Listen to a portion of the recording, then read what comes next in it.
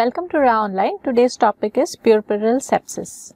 Puerperal sepsis is defined as infection of the genital tract occurring between the rupture of membranes or labor or until 42nd day postpartum or with two of the following: pelvic pain, pyrexia, oral temperature 38.5 degrees Celsius or higher on any occasion, abnormal vaginal discharge, presence of pus or discharge with foul odor, delay in the rate of reduction of size of uterus called as subinvolution. So, the uterus involutes at the rate of less than 2 cm per day during the first 8 days. Now, what are the risk factors for puerperal sepsis? We have antepartum risk factors and we have intrapartum risk factors.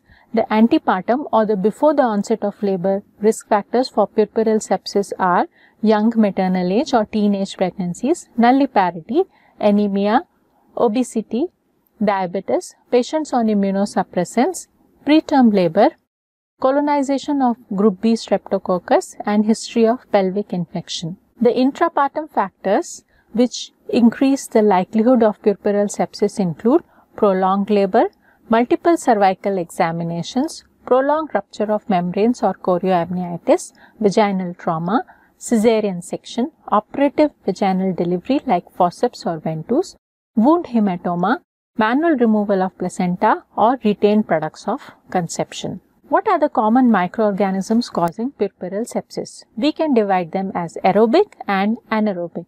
Among the aerobic microorganisms, we have gram-positive group A, B, D.